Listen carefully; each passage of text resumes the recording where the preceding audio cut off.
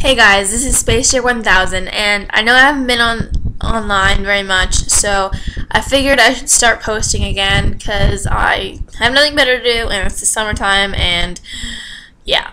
So I just wanted to talk about this issue that's going on in Florida. It's the Casey Anthony case, and I know all you Floridians know about it. I know about it too.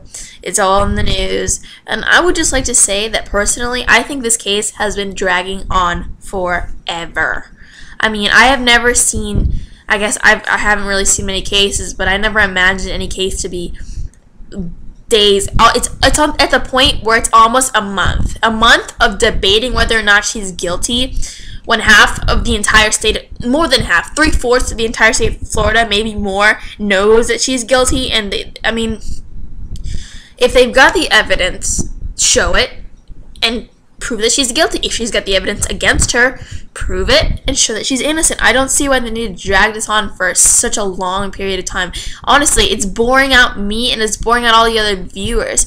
It's one thing to drag it on for a couple of days for suspense, but it's another thing entirely to drag it on for a couple of months out of just lack of news to talk about, when there's so much other good stuff going on. And the fact that this trial is about a mother who murdered her own daughter and it's going on for months, it's sad. And it makes me sad. I'd rather hear about some good deeds that people did, or someone that helped a community or something. Anything better than murder, because honestly, that doesn't really start my day off very well. Turning on the TV and hearing this whole debate on Casey Anthony this and Casey Anthony that.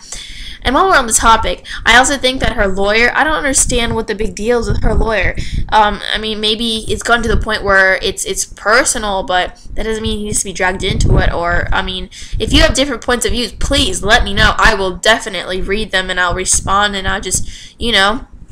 And also, if you've got topics to talk about, both politically and news relevant, or things such as games coming out, or you know, celebrity gossip, whatever you want to hear me talk about and dish out about, I'll be more than happy to take a look at it and see what I can do.